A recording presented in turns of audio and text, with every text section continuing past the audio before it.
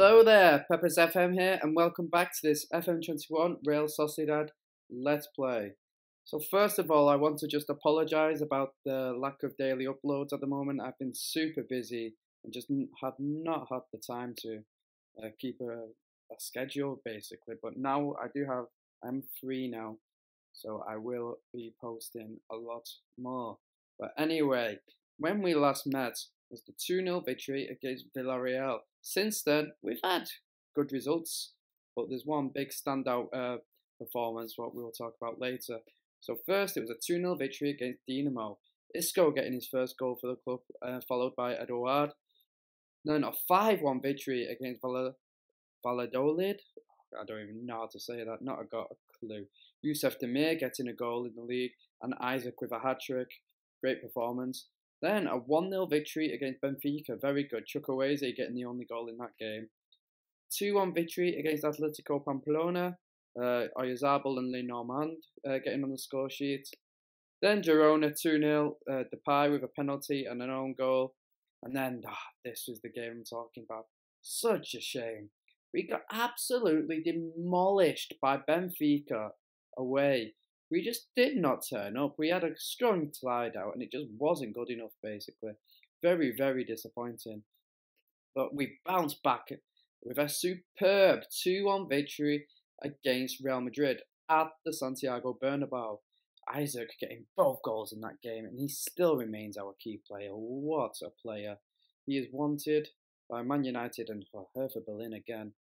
Valued at £60 million. He's on such a small contract though, but still we've got him till 2025.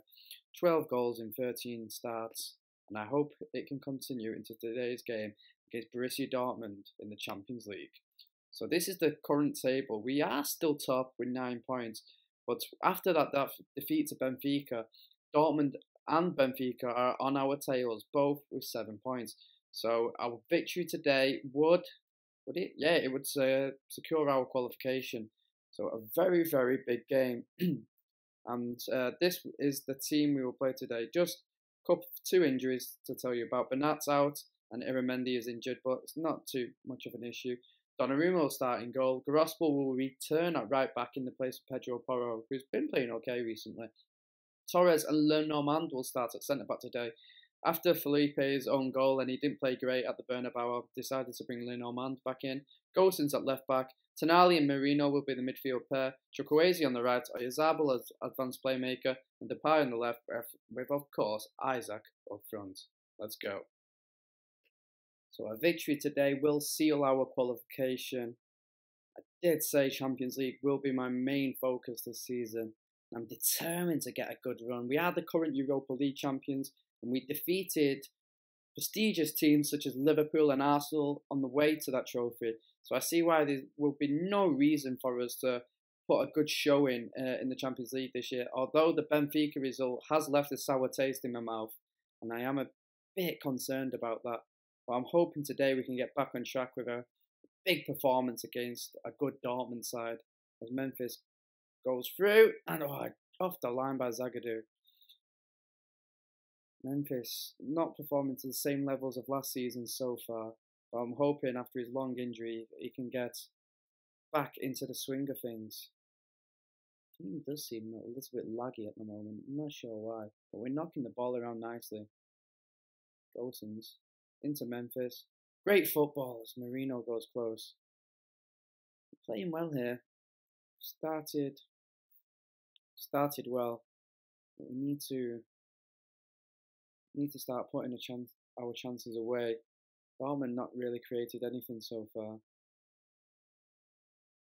But Dortmund will have a highlight here, I think.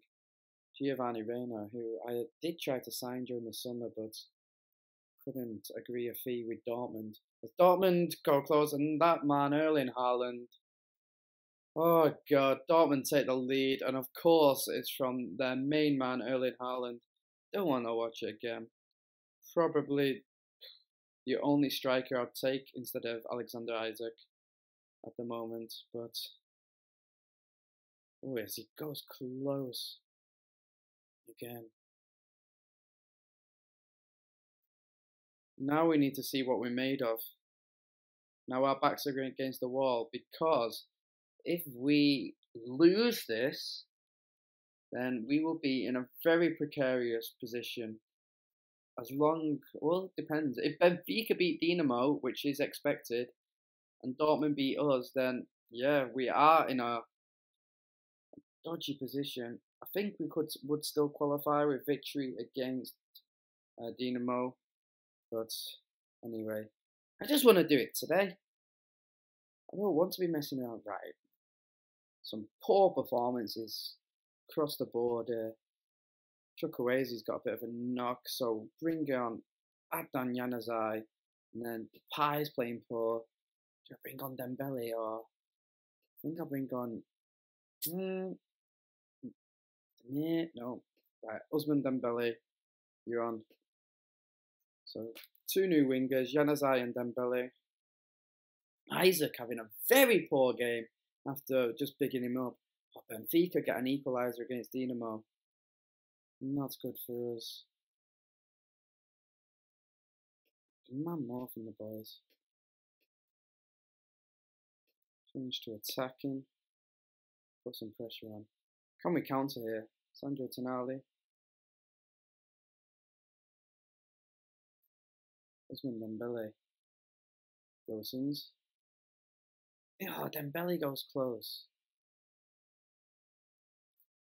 20 minutes left here now. Oh, Benfica take the lead, and now, yeah, this is we have dropped down to 3rd.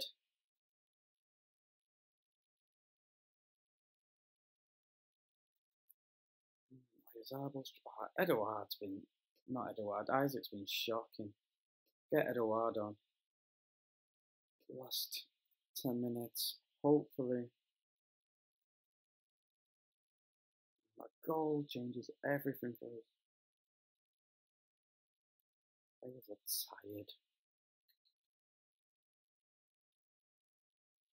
Come on, it looks like it's going to be back-to-back Champions League defeats unless we can ponder something up here in the final minutes. Eduard, the substitute, into Tonali, gets it out wide to Gosens. Back into Tonali, has an effort, and Usman Dembele, but is it offside? Eh? Oh no! What? Oh. Usman Dembele, I thought he got the equaliser. But it was not meant to be.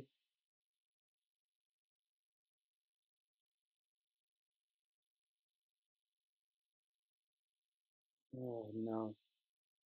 So what does this mean for us now? We've got beaten.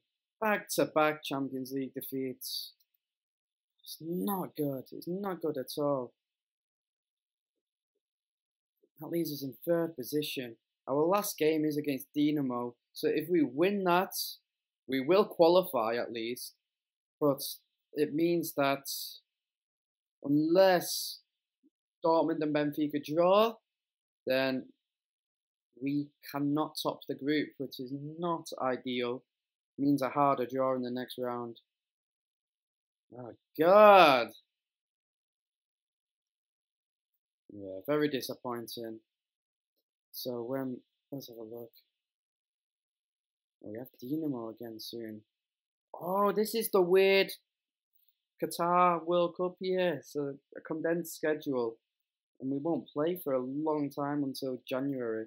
So maybe I'll come back for the Dinamo game and we can see what our Champions League fate will be.